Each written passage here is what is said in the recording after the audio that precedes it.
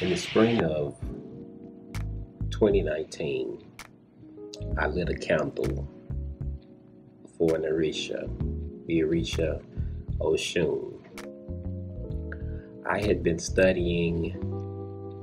Um, I had been studying Exodus 3 in school, preparing for my thesis about the Moses Call narrative and cultural memory. And one of the things I got out of my historical sketch of that text was that in Babylonian exile, the Jerusalemites, because of the way they were taken out of their homes by the Babylonians, and didn't have any kind of cultural products to take with them that informed their identity, they had to tell stories. One of these stories was the story of Moses. And part of that story was them being assertive about their understanding of the divine.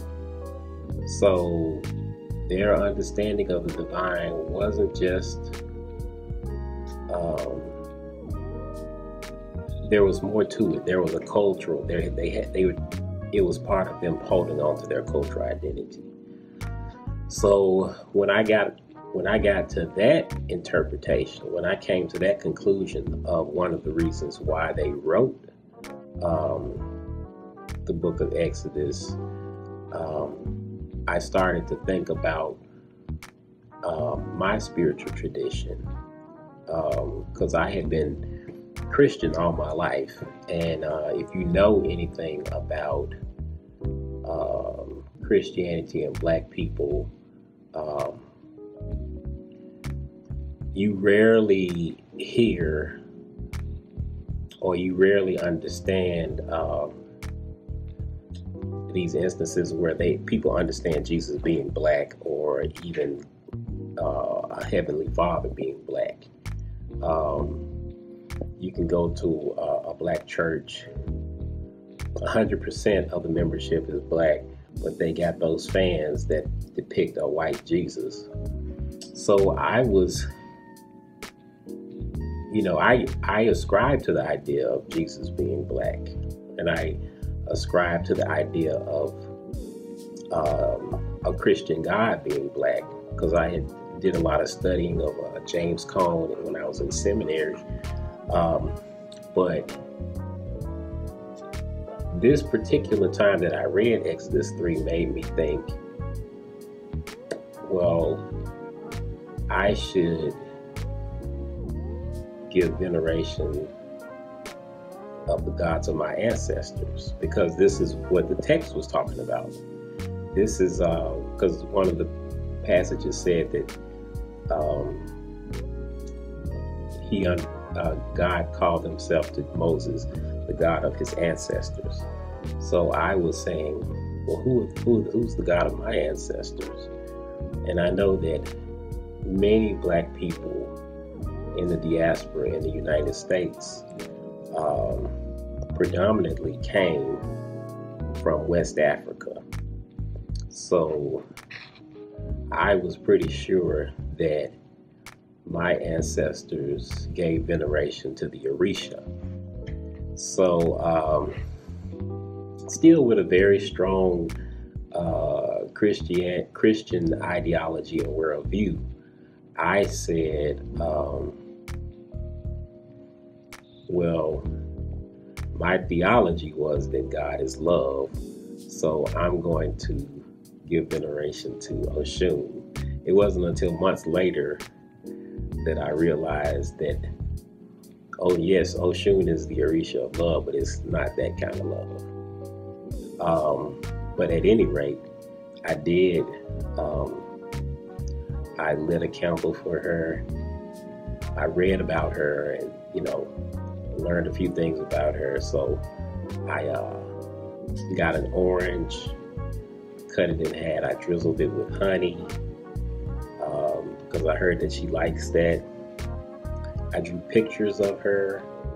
I drew these cute little pictures of her sitting on a stone in the middle of a river.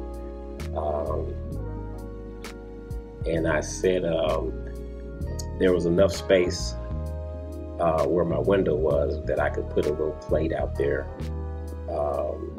where I put that offering as well as my artwork of her and a candle. I didn't even dress the candle because I didn't know anything about dressing candles.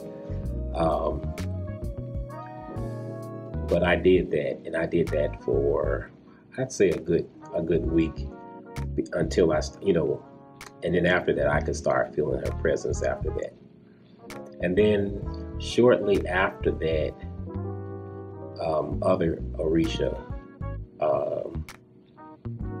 started to show up for me. Oya, she showed up. Ishu, Ogun, and Shango showed up. And then after that, other divine energy started showing up. But this was after I started meditating. I meditated as a Christian, but I was more intentional about healing my energy. And that was how I started my journey more explicitly. I started, I think I started hearing spirit move me away from Christianity to other understandings of the divine and spirituality in like the spring of 16. But it took me, I guess, about 3 years after doing a lot of studying that made me conclude that I was ready to start doing some kind of practice outside of the Christian tradition.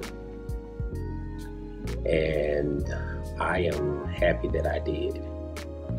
One of the most effective practices that you'll hear me talking about often is meditation. Meditation has so many benefits.